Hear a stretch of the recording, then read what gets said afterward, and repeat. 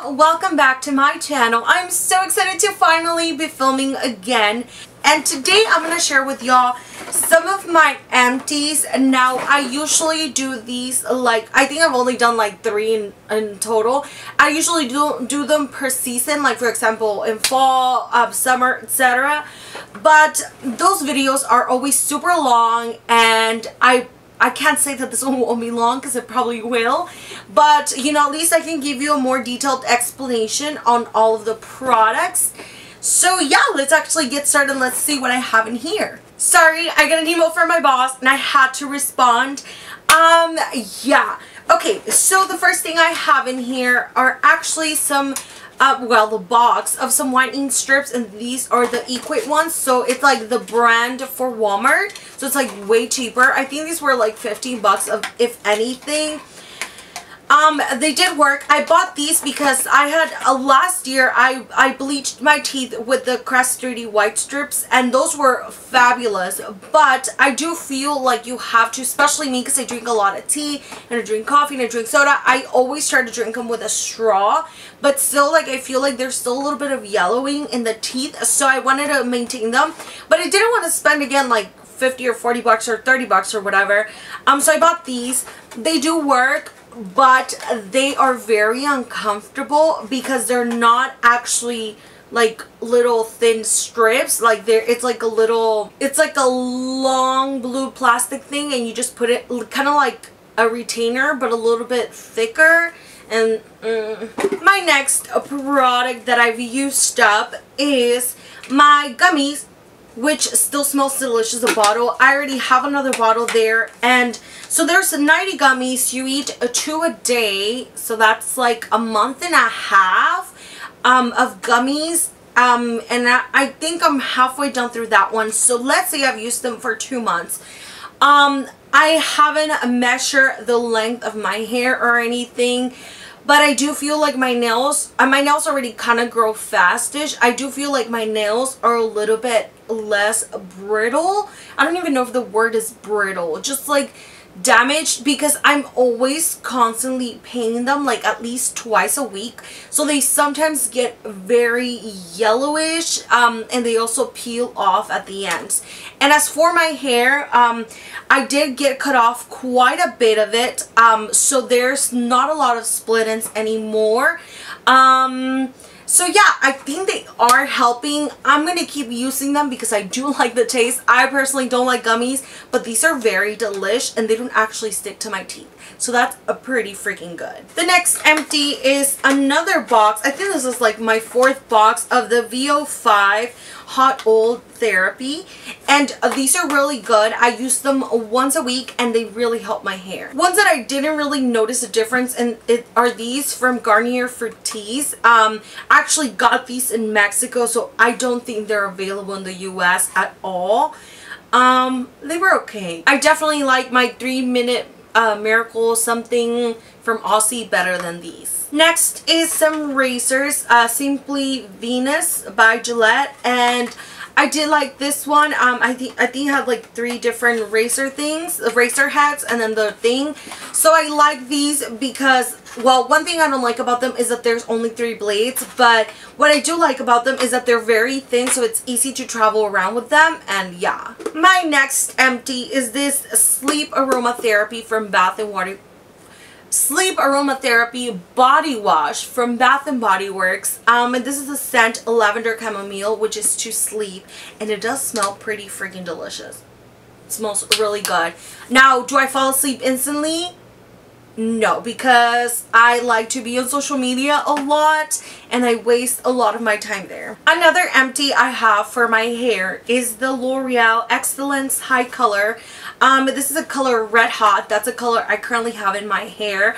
Well, right now it's probably a little washed off, but I am soon doing a video of how I kind of dye my hair and how I kind of like take care of it, because one of my friends was interested in seeing it, so that's coming very, very soon. Next, I have a little empty sheet of the Sephora pomegranate face mask, and these are sheet masks, and they're my favorite, and I still have like a zillion more. and I like them all the time, any day, every day, at any time. One mask I didn't quite like, but I ended up going through anyways, is the apple cider and vinegar 4-in-1 foaming clay. Now I got super excited because it said foaming, and I had seen videos of girls doing masks, but like that foamed up, but that was actual a bubble mask, which I later found one from Sephora, and it was actually super fun. I'll link the video down below if you want to watch it. But this one, it didn't really dry up much, so I prefer to use it as a scrubs. So that's how I used it, as a scrub for my face. My next empties are actually two foundation. Let's start with this one. This is the Maybelline Dream Wonder Fluid Touch Foundation.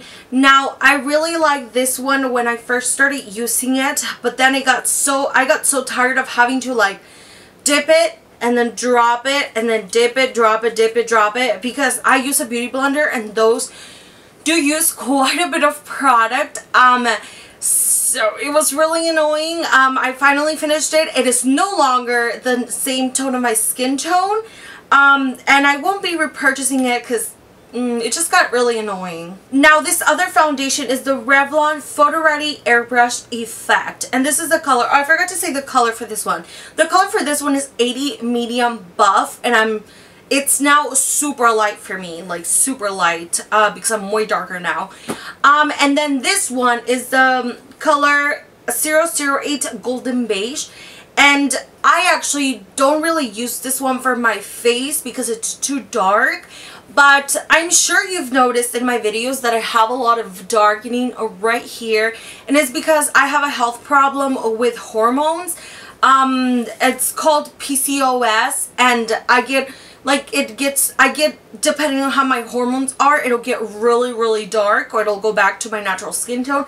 Almost never is my natural skin tone, so I tend to put a little bit of makeup here so you don't see that much of a crazy difference. Sometimes my neck is too dark, and it's not a scrubbing thing because I can exfoliate it as much as I can, and the skin is just dark because of the hormones. So I use this. Sorry, that was a big rant. It just pisses me off that then my makeup, like, it looks like my face is too bright and my chest is too bright and this neck is just black. But anyways, so this foundation is dark enough to sometimes match with my neck, so I put it here. Obviously not every day because that gets really tiring and it stains your clothes, but when I'm filming or when I have, like, when I'm gonna go out with friends or whatever, like special occasions, I'll do that. And this one already finished. Now I do like this one a lot for filming because it's like photo ready or whatever, like airbrush effect. It makes my decolletage, or I think that's what it's called, like look really silky and pretty. But in real life it actually kind of has a lot of glitter, so I don't think I'm gonna be using this one anymore for that. If one of y'all has a PCOS, let me know in the comments down below and we can do like a support group. Anyways, my next empty is another body wash from Bath & Body Works. This is the Mad About You Shea and Vitamin E Shower Gel, and I don't remember. Oh, I remember now what this one smells like. I really like the smell, the scent. I don't think I'm going to repurchase it. This was like a free thingy. I prefer the bigger bottles. This one is pretty annoying. It's good for traveling, but since this time I'm not actually going to check in my luggage, I'm going to take an actual bar soap because I can't take big bottles. And this one, for like 6 days, it won't. The next one, I am so sad that it's over. This is the Sephora Mud Mask, purifying and mattifying. Obviously they haven't discontinued it. If they did, I would be so sad and so mad, but it was really good and it is completely empty. I don't know how long it took me to finish it. I think like about 3 months or 4 maybe.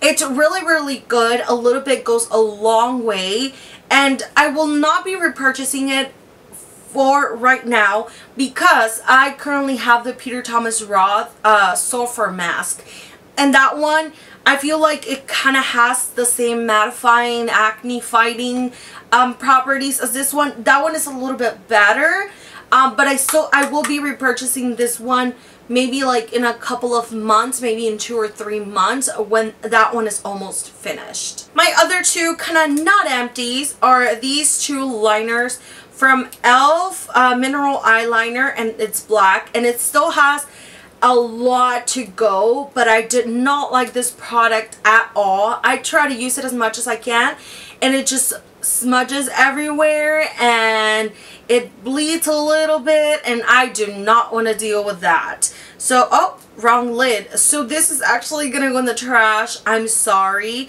I don't know if it's because my face is too oily. Maybe that's why. I don't know. But yeah. And I don't want to give it to anyone because it's an eyeliner, unless they chopped off like the top part. I don't know. I mean, not like I have like a flesh-eating disease, but it's still not as sanitary. And then I have the Wet n Wild MacLeod eyeliner, and this one is also black. This one also has quite a bit of product, but this one dried up on me. Now it's still, of course I can still draw a line, but since I use it for my waterline and for my, what's it called? And for my tight line, it's too rough on my skin, and the color payoff is not really there. So these two are going in the trash. And my last three products, the first one is the e.l.f. Daily Brush Cleaner, and I use this one with my eye brushes, and I can't believe how long it lasted, because girl, I use this like so often, and it lasted me like a whole month, I think. I do need to get me another one of these because I really liked it. Next, I finally finished the Maybelline The Falsies Push-Up Drama, and I really like this. Well, the brush I'm no longer a big fan of. I liked it a lot at the beginning, and also the formula. But as it started getting drier, I noticed that it was actually pretty wet at the beginning, and now I kind of don't like that. So I don't think I'm going to be repurchasing this one. And last, in a Ziploc baggie, I have my Dip Brow Pomade in the color Auburn. Now, this has been a big mess. The lid broke, so it dried up inside. I googled like how to fix it, and people said to put oil in it. So I put a drop, and it of course like made it soft again, and I could use it, and I used it. But then every time I would use it, it was already dried up again. I had to drop I had to put a drop of oil in there, and it was just such a big hassle. So then, instead of putting a drop every time I did it, I ended up doing 3 drops, and now it's too oily, and I feel like it also doesn't wear as much. Maybe because I have really oily face, and then I added oil, made it more watery. I don't know. It sucks that I'm gonna throw it away. It was pretty pricey compared to the Milani one. My next empty is actually one of my favorites. This is the Formula X Nail Hydrator. Now, it looks like it's full. It actually is not. It's just that it's been tumbling around in that bag, so that's why it looks like that. But it's probably about right here.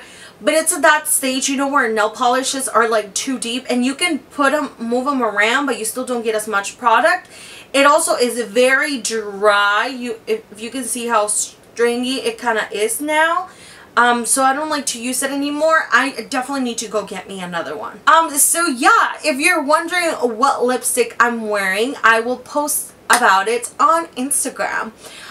Some people are not, they probably think this is a doo-doo brown, but I actually kind of like it. I feel kind of edgy. But anyways, I'll see you guys next time. Bye!